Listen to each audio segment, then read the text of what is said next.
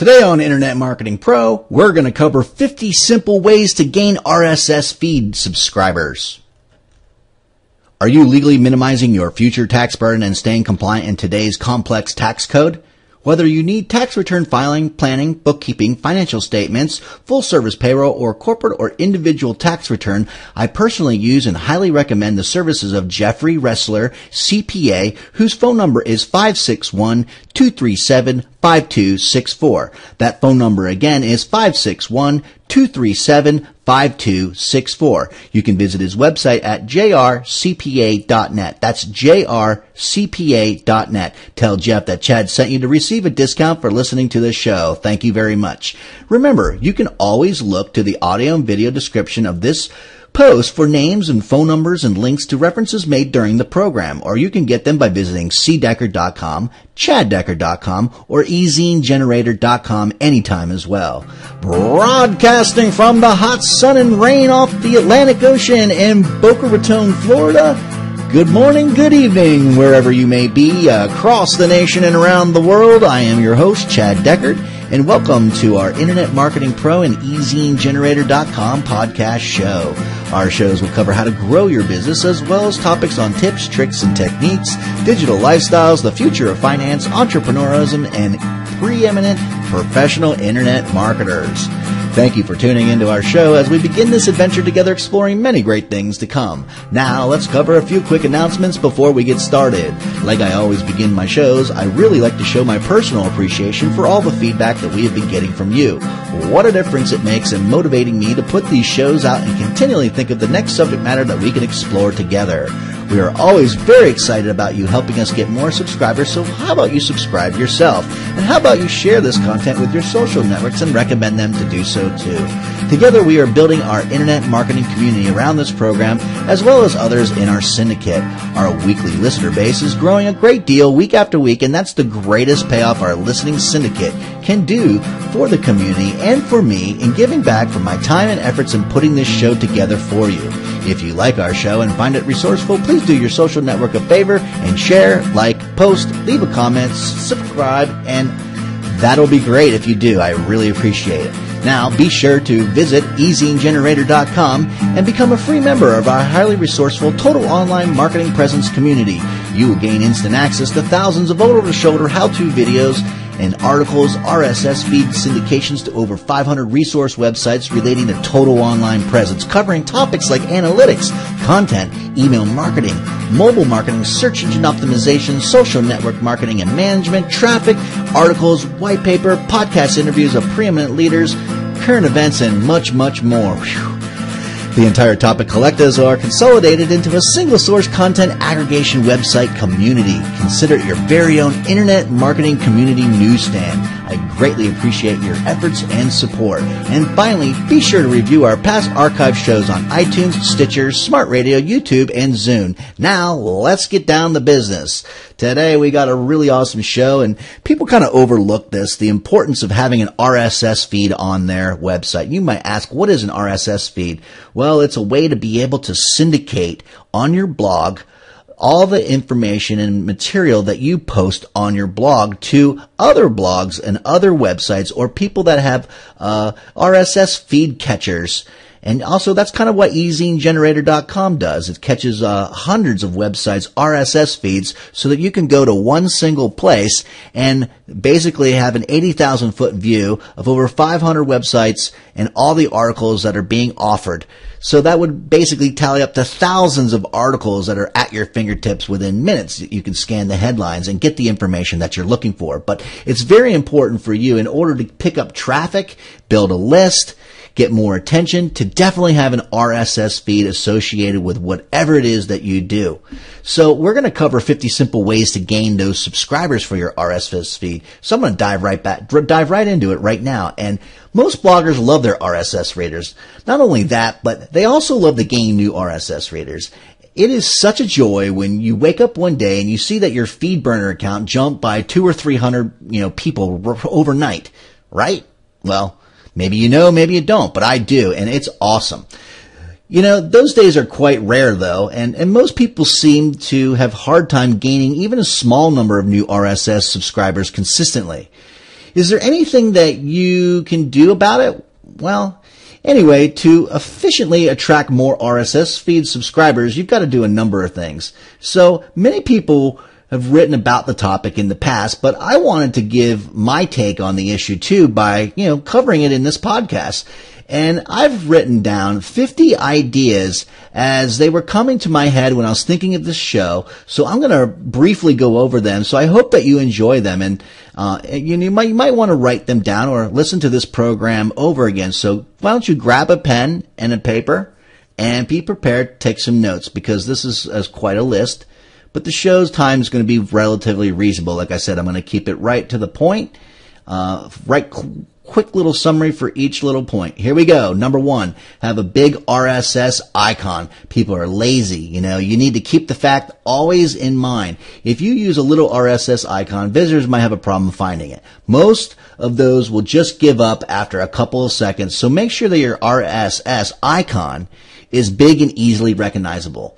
Number 2, display the RSS icon above the fold. Apart from using a big RSS icon, must make sure that you also display above the fold. That is where most blogs have one. And that is where people are used to looking for it when they want to subscribe. So go with the flow. Number 3, display the RSS icon on every page of your blog. When I started blogging, I did this mistake. My only place that I posted my RSS icon in the beginning was my home page. And as soon as I added it to every single page on my blog, the number of subscribers jumped substantially. Number 4, use words. Depending on your audience, just using the RSS icon might not be effective. If they aren't tech savvy, they might not know what that little orange thing is. And in those cases, you can write a small message explaining that subscribing will allow them to keep updated with your posts and so on. Number 5, write a post asking for people to subscribe. Ever heard of saying, ask and thou shalt receive? This principle works on most areas of our lives. Blogging is no exception, either is podcasting. If you want people to subscribe to your feed or show, ask them to. Write in a post about it. Give them some reasons that you will see how they respond, and you might be amazed on what you find out. Number 6, use the Feedsmith plugin if you use WordPress. Unless you handle code a lot or redirects on your blog, readers will still be able to subscribe to different RSS feeds provided by WordPress. This plugin will make sure that all of your subscribers will be forwarded to the FeedBurner feed so that you can track them and control how your feed is formatted. Number 7, offer email subscriptions. Like it or not, only a small percentage of the internet users know about or use RSS feeds. Studies confirm that this number is below 10% around the world. Why would you want to miss the other 90% of the pie? If you use FeedBurner, you just need to go on the Publicize tab to activate your email subscriptions. Number 8, use an email subscription form. For most bloggers, an email subscription form will convert better than a simple subscribe via email link. That is because the internet users are used to seeing those forms around the internet, and typing their email addresses there is quite intuitive. The top of your sidebar is a good spot to place one. Number 9, encourage readers to subscribe at the bottom of every post. Apart from having an RSS icon and email subscription form above the fold, it is also important to place them below each and every single post. Why? Because right after people finish reading your articles, they will look for something to do next, and subscribing to your blog is a good option. Additionally, if the article they just read was really good, they will be on the right mindset to subscribe and receive more of your articles in the future. Number 10, as few steps as possible. People are lazy. I know, I mentioned it before, but it's worth re-emphasizing. The fewer the steps required for them to subscribe to your blog, the better. If you can reduce the number of clicks required, therefore, do it. Number 11, use icons to offer subscription on the most popular RSS readers. One practical thing that you can do is to reduce the number of steps required to subscribe to your feed is to use RSS reader-specific icons. Add to Google Reader or subscribe to blog lines. Just analyze the most common RSS readers among your subscribers and add those icons to the sidebar. Number 12, have a clear and focus on your blog. If you write about 10 different topics, it would be hard to convince people to subscribe to your blog. They might like your articles about technology, but they would hate to receive the house cleaning ones. Having a clear focus is one of the most efficient ways to attract subscribers. Number 13, publish new posts frequently and consistently. By frequently, I mean publishing posts many times per week or even per day. And by consistently, I mean sticking with that frequency religiously. Those two factors will communicate to the visitors that your blog is active and that subscribing to the RSS feed might be in their best interests and a way to stay updated with it indeed. Number 14, don't exaggerate. While writing many posts per week or per day is usually a good thing, there is a limit too. Many people mention that if a certain blog starts overwhelming them with dozens of new posts a day, they will just unsubscribe. The exceptions to this rule are the blogs on fast-paced niches like gadget news. Number 15, write valuable content. People will only subscribe to your RSS feed if there is something of value that they can derive it from. The value might come from different factors depending on your audience. It may come from the breaking news that you offer, from the deep analysis that you write, or from the funny things that you say and so on, but it must be there. Number 16, write unique content. Your content might be valuable, but if people can find it elsewhere, they will have no reason to subscribe to your RSS feed. For example, suppose you copy all posts from a popular blog on your niche, say Lifehacker. Your content would be still valuable, but it would not be unique, and most people would end up subscribing to the other original source. Number 17, don't ramble and go off topic. If your blog has a clear focus, as we suggested before, readers will subscribe to it for a very specific reason. If you then start writing about off-topic stuff, it will annoy the great part of them. So just consider that a bad or unrelated post is the worse than no post at all, since it might have some of your readers actually unsubscribe. Number 18, use your RSS feed link when commenting on other blogs. Many bloggers have the habit of commenting on other people's blogs. Some do it simply to join the conversation. Others because they want to promote their own blogs and generate some traffic. Either way, you can leave your RSS feed link instead of the website one to encourage people to subscribe to your feed. If you use FeedBurner, they will be able to see your content anyway. Number 19, run a contest. Contests are very popular on the blogosphere. If you have a somewhat popular blog, in fact, it is not difficult to raise some prizes and create one. By making subscribers to your RSS feed a requirement to participate, you could quickly boost the number of subscribers that you have. And if you want to control who is going to take this action, use the email subscription method. Number 20, offer random prizes to your subscribers. If you are not a fan of contests and competitions, you could always entice people to subscribe to your RSS feed by giving away random prizes. For example, if some company approaches you to donate some free copies of its product, you could in turn donate it to your subscribers. Number 21, write guest posts. Guest posts represent a very efficient technique for generating both brand awareness and traffic. If your guest blog on a popular blog in the same niche, there's also a good chance that a good percentage of that incoming traffic will end up subscribing to your feed.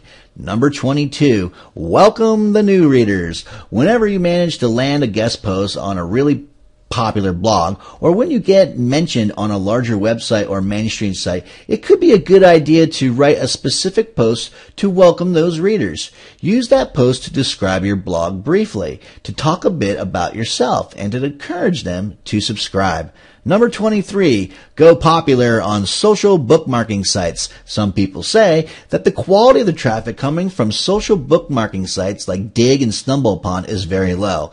This is true to some extent because those visitors will rarely click on anything on your page, including the subscribe link, because of the sheer amount of traffic that you will get from these sites, but they won't be really quality traffic. However, even a really small conversion rate could easily mean 200 or 300 new subscribers in a matter of 24 hours.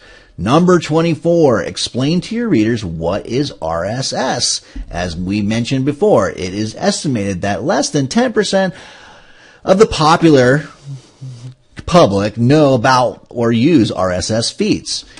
Can you do anything about this? Sure you can. Write a post teaching your readers what RSS is, why is it good, how they can start using it themselves, and how it works particularly well on blogs that have a non-techie savvy audience. Number 25, and halfway through, have a special subscribe page with all the info and links there. Apart from writing a specific post teaching your readers about RSS, you can also create a specific subscribe page on your blog where you explain briefly how to use RSS feeds. and place all the subscription links, badges, and email forms. You could then link the page from the sidebar with the link that could say subscription options or how to subscribe. Number 26, create a landing page on your blog to convert visitors into subscribers. If you are going to purchase some banners or some other type of advertising, it is highly recommended that you create a landing page to receive those visitors and on the best way possible. And use that page also to describe like your blog or to highlight its contents and to ask them to subscribe. When doing guest blogging, you could use this page as a byline link as well. Number 27, send traffic to that page using PPC.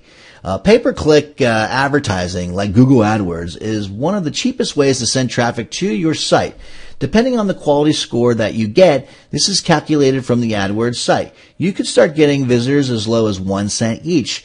That is with $100. You could send up to 10,000 visitors to your landing page with a 1% conversion rate, and this would mean 100 new subscribers.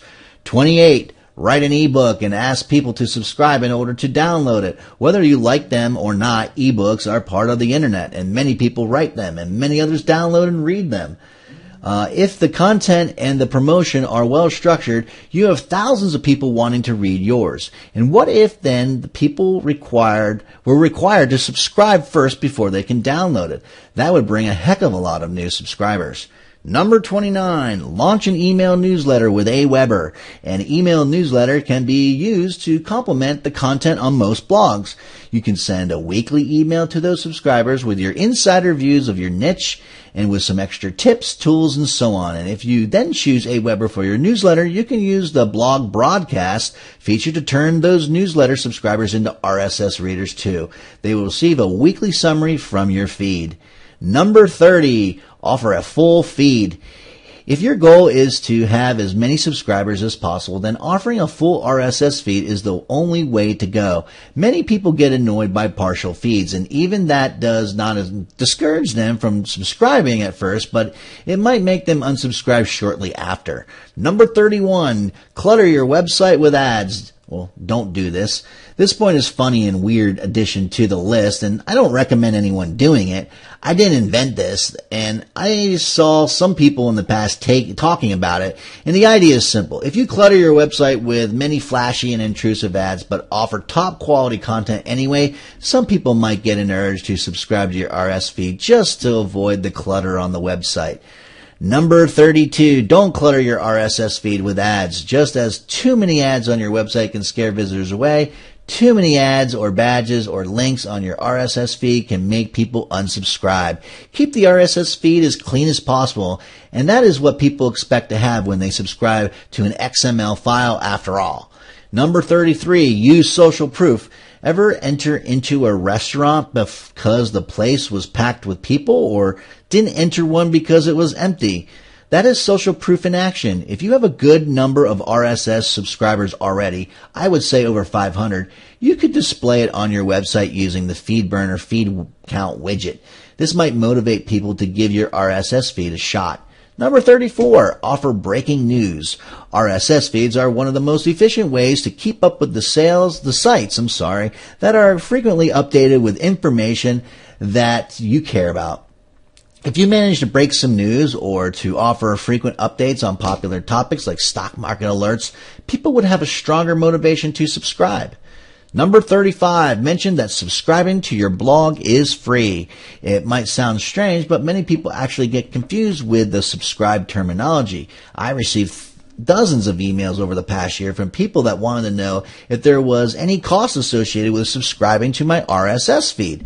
To avoid any confusion, it could be worth mentioning that subscribing to your RSS blog is free. So instead of subscribe to my RSS feed, you could say receive our updates for free. Number 36, use pop-ups to encourage subscription to your newsletter. Well, if you go to my site, chaddecker.com or cdecker.com, you'll see on occasionally different pages where needed, a pop-up will pop up on the screen trying to get you to subscribe. And this works a great deal and will increase the conversion rate of people that are visiting your website that will fill out the form. And of course, I give you some really great nuggets and information for free for doing so. Number 37, use an animated RSS feed icon to draw attention. Animated ads get a much higher click-through rate exactly because they move around and draw people's attention. You can use the same technique with your RSS feed icon and make it an animated GIF to call the attention to visitors. All you have to do is use a search engine to look for one. Number 38, use feed directories. Don't expect to receive hundreds of new subscribers by using this technique, but every small bit helps, right? Right. Some people use feed directories to find new RSS feeds and content to subscribe to. So if you have some time, you could submit yours to those sites. Here is a list of almost 20 free directories if you go into the description of the show. Number 39, email first-time commenters, encouraging them to subscribe. Sending a personal email to your first-time commenters is a kind gesture, and many will thank you for that. You could use this opportunity to remind them that they can stay updated with your blog via the RSS feed. There is also a plugin called Comment Relish that can automate this process, although it becomes less personal. Number 40, make sure the feed auto-discovery feature is working. Most modern browsers have an auto-discovery feature that tries to identify if the website you are visiting has a valid RSS feed. If they do, the browser will present a small RSS icon on the right hand of the address bar. So make sure that you can see the icon while visiting your blog and click on it to see if the right RSS feed will pop. On WordPress, you can edit this part on the header.php file within the file transfer protocol of your system or website. Number 41, offer a comments feed. If you have an active community of readers who often engage in discussions on the comments section of your blog, you could consider offering a comments RSS feed. Number 42, offer a category feeds. If you have many categories on your blog, you could offer an RSS feed for each of them individually. This would enable visitors that are interested in only one specific or a variety of specific topics to subscribe to them and not to get the whole blog's information, but just the information in the categories of their choice. Number 43, run periodic checks on your feeds. It is not rare to find blogs around the web with broken RSS feeds. Click on your own feed every once in a while to make sure that the link is working, that the feed is working, and that the valid XML is documented. Number 44, recover unverified email subscribers. You will notice that a good percentage of your email subscribers will never confirm their subscription. Some are lazy. Some just don't understand the process. This percentage can go as high as 30%, so you could end up losing many would-be subscribers there. Fortunately, you can email those unverified subscribers and remind them about the problem. It works for some. 45, leverage his existing blog or audience. If you already have a popular blog, newsletter, forum, Twitter account, and so on, you could leverage that presence and get new subscribers. People that already follow you in some place will have a higher chance of subscribing to your new blog, especially if they like your work or the person that you are. Number 46, use cross-feed promotion. Find some related blogs that have a similar RSS subscriber base and propose to the blogger to use the cross-feed promotion deal. That is, you promote his blog on your feed footer, and he promotes your blog on his feed footer. Number 47, use testimonials on your subscribe page. You probably have seen how most product sales pages on the web use testimonials, right? Well, that is because personal recommendations from third party goes a long way in convincing a prospect. If that is the case, why not use testimonials to convince people to subscribe to your RSS feed? Number 48, get friends to recommend your site and your RSS feed on their blog. Even stronger than having a testimonial on your subscribe page is to have someone recommend you on his or her own blog or website. Many of his or her readers will pay attention to the message and head over to your blog to check out what the fuss is all about. Number 49, do something funny or weird while asking people to subscribe. People love blogs with a sense of humor. If you can make them laugh, you have them hooked, then halfway into subscribing. So, some months ago, I published this huge RSS icon experiment, and I gained almost 300 new subscribers in just 3 days. Number 50, start a long series so people subscribe to keep updated with it.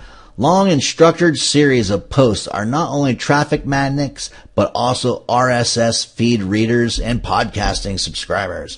If a casual visitor discovers that you are publishing a long series about a topic he is interested in, he will think about and to subscribe in order to not miss any future posts of the series. So we are at the top of 50 tips on RSS feeds. So if you have come this far in this audio program, you should already be convinced that you need to grab the pen and paper and listen to this program again and write all these down, or maybe you can remember the ones that most stand out to you right away, and go ahead and take action and get those things done.